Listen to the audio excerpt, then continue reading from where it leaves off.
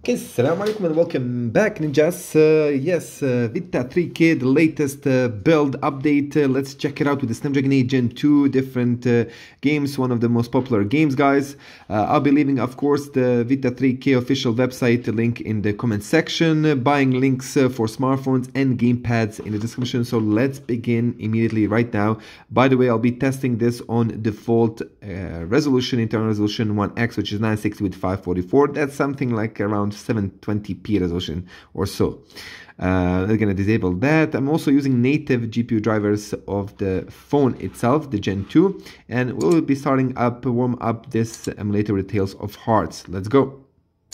Here we go, we're entering the game. By the way, I just don't like what I don't like about this for now. I mean, I can't complain too much. The aspect ratio of this emulator, of course, of the screen. So probably with the next updates, they will be fixing this problem. Let's go next. Or lack of option. Can't say it's a problem. Looks nice. There we go. We are in Seavile Woods.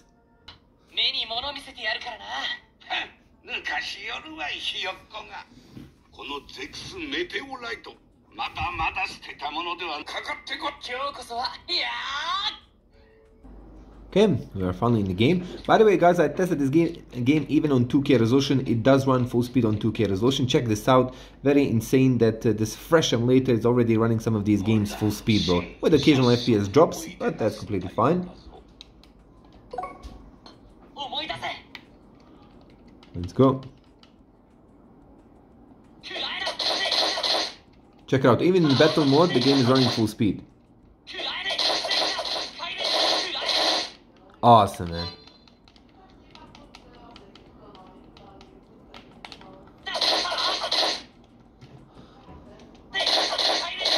Nice. Let's go next with next game.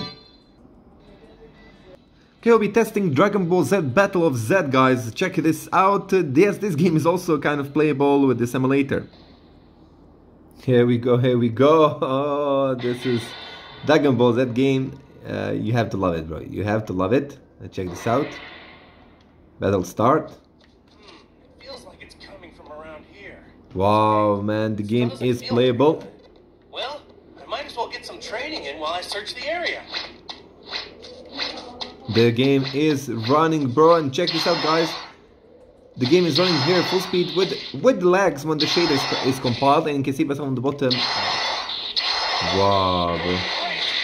Check it out, guys. Snapdragon Gen 2. Nubia Z50. Wow, epic. We're recording back. Let's see.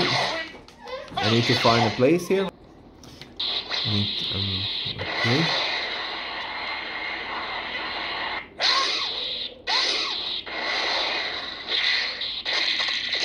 Okay. Okay, first enemies. Let's check it out. So these guys are the source of the power. I gotta get rid of them before they cause trouble. Okay, I locked on him.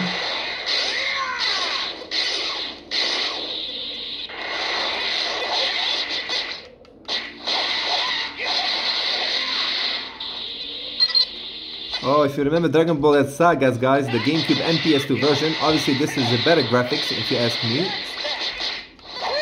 Wow, now I'm really hungry. I better head home. Wow. Better get home. There you go. So sometimes it will crash, unfortunately, guys, this emulator. Let's go next. There's gonna be, what the heck, updated then in next a few months, next year, bro. Don't worry. Let's go. Okay, Mortal Kombat. Let's check it out. Mortal Kombat. Ooh, a very cool intro. There we go.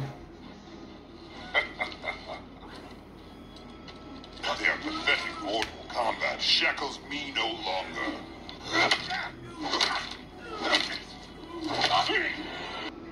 Okay, guys, here we go. We are in. This is the campaign mode. I'm in. The game does reach 60 FPS, which is crazy, bro. I'm gonna lose this one, bro. This guy's just too ahead of up his nose. Anyway, let's go check it out. Come on, man.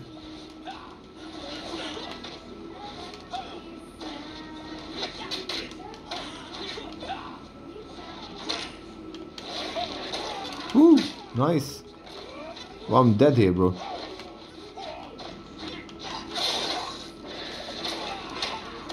I'm dead here easily. What the heck?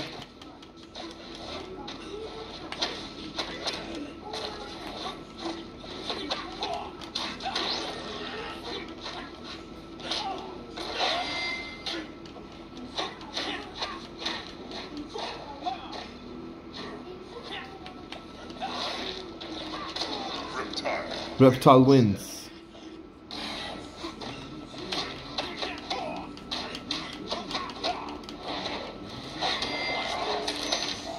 Woo!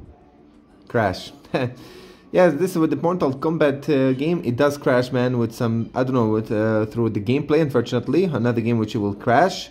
It will be updated, of course, in the future. Let's go to the next game. Okay, we'll be testing Street Fighter X Tekken. Let's go. Ah, this looks super cool, bro. Let's go. Here we go. Epic intro, epic cutscenes. What a great game, bro. Mortal Kombat, and this game is amazing here. PS Vita games to play on Android platform. Also, great frame rate. It does have some FPS drop stutters, but this is seriously amazing. By the way, this is shaders compiling stutters which you're seeing right now. Check out this performance with the Snapdragon 8 Gen 2, guys. Beautiful, beautiful.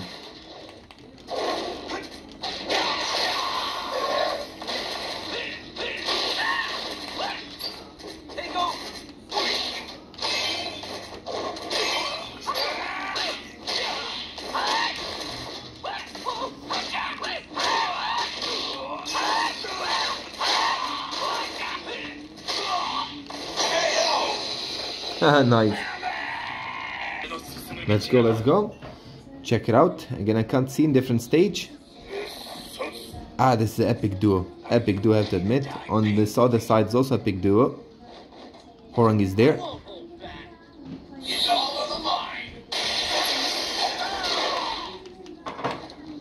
So far this game didn't crash. And I tested it a few times, guys. It didn't crash. Mortal Kombat did crash, and I tested it a few times, unfortunately. With the lowest settings, lowest resolution.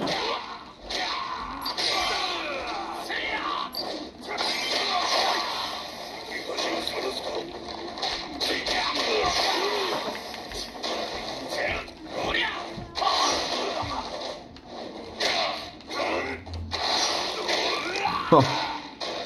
Insane, man. Insane game. Insane game. And we'll be testing for the end another game. So far, guys, you can see by yourself the temperatures are really great. To be honest, it's a little bit difficult to see the temperatures, yeah? Here we go. Epic. They'll probably add that in the future. So you can play, obviously, with the ultra-wide mode patch. Small lags here. Back to 30 FPS full speed.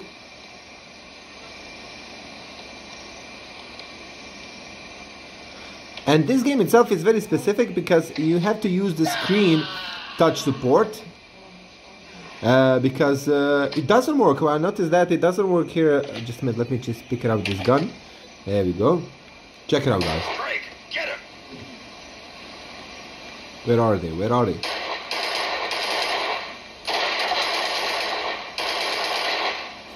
Oh, he ran away, bro. Okay, I get him. Wait a minute, what do I have here? Let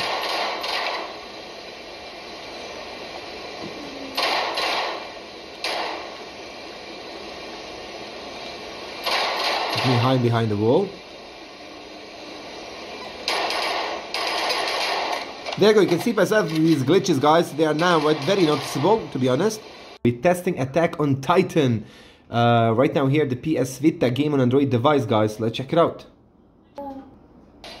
Let's go, guys. Small cutscene here, epic.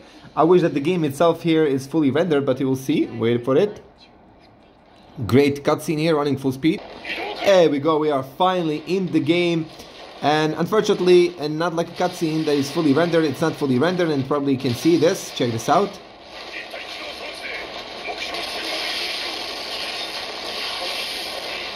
But it's insane that the game is running here, bro. The game is running with a great frame rate. Yes, it does have occasional FPS drops here. You can see myself average here for now is to around 25 FPS, but it does reach 30 FPS. Let's Ben 10 Galactic Racing, guys. Here we go. Let's check this out. It's a racing kart game, similar like to the Crash Nitro Kart, to say it like that. Similar style, very, very similar. There we go.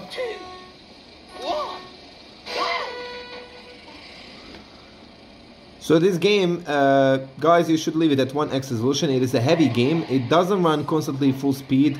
It does have occasional FPS drops.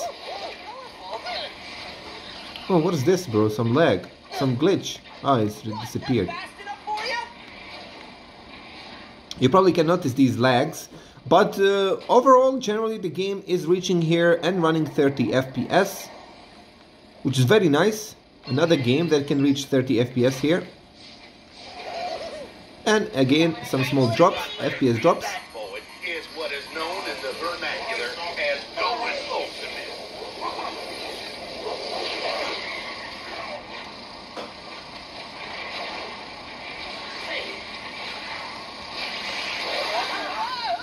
Huh. Next. Okay, asphalt injection, guys. Let's check it out. Okay, let's go. Romantic. Oh wait. Check this We're out. not here for that, are we? 3, 2,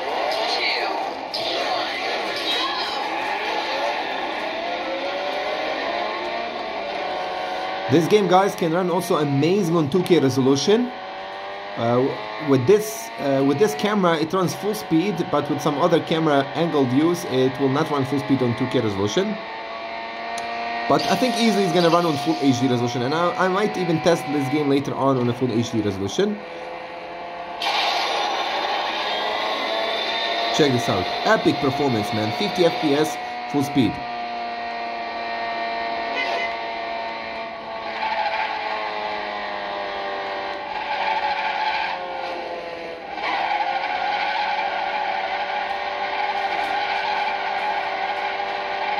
Oh, what a drift. Crazy drifting. Hey, well done.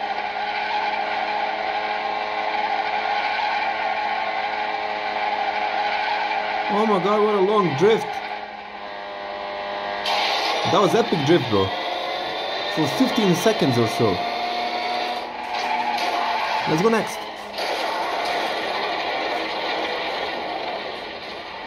Okay, so let me show you my settings, the settings which I use. I'm going to go here to the configuration settings, and you can just pause this video quickly if you want to check all these informations. Now we're going to go to the CPU.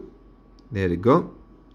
To be honest, you can't change anything here. Enable optimization, I did put it here on the default. In GPU, I do tend to change sometimes the resolution. Some games, they can even handle 2K resolution, which is insane. I don't know how to even call this resolution. It's maybe higher than 2K resolution.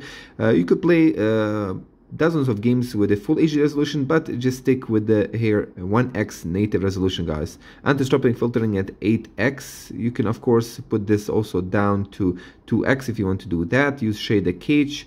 This is obviously after 1 second, first, second, third, fourth rerun, the game should run better.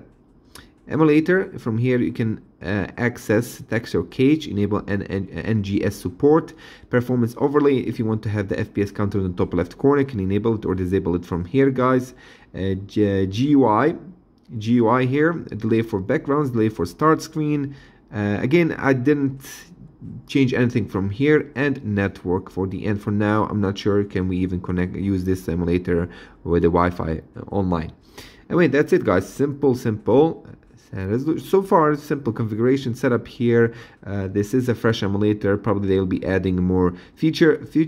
Of course, controllers easily. This game works without any problem. I don't even need to map nothing. Just simply Bluetooth connection pair with the phone, and that's it. And yeah, you could disable the overlay if you don't want to have those on-screen virtual keys. And what else I need to mention here? Yeah, the only thing which I would love that they added with the future update is the different aspect ratio of the screen. That will be amazing. That's it. Thank you for watching. Bye bye.